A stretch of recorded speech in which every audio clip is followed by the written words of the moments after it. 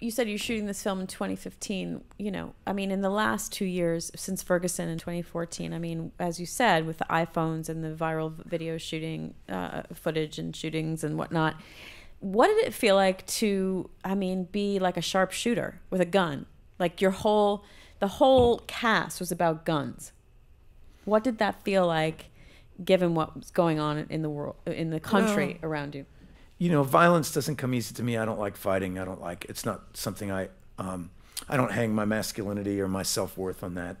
Some people do, and I don't. I never have, and I don't like it. It makes me really uncomfortable.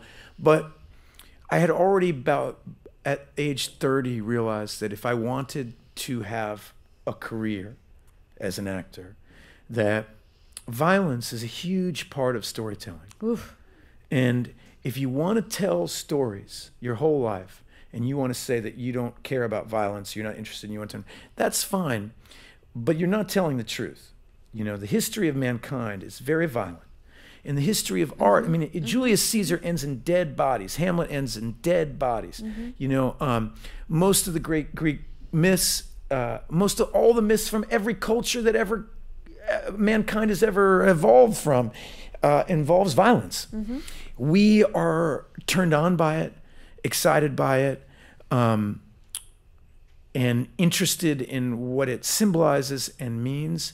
And to not tell those stories is to not tell the truth about some part of ourselves, you know? And so I decided that what we need, if you have a political agenda about gun laws and gun control, then policy is extremely important, because our imagination, we want freedom, and in our actual behavior, we need to take guns out of the hands of young people, out of, you know, what's the expression, common sense gun laws, you know, I mean, that is a no-brainer, but censoring art will not create policy.